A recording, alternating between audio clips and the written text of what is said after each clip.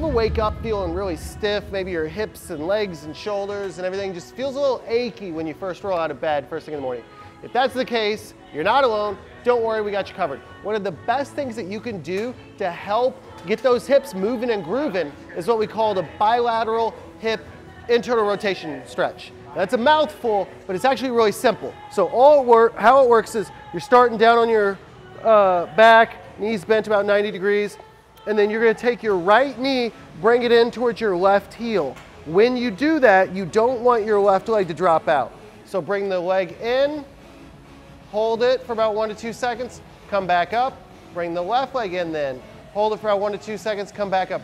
When you drop the leg in, you'll feel it right here high up in the hip. I do that for about 10 times on each side. Give it a shot, let us know what you think.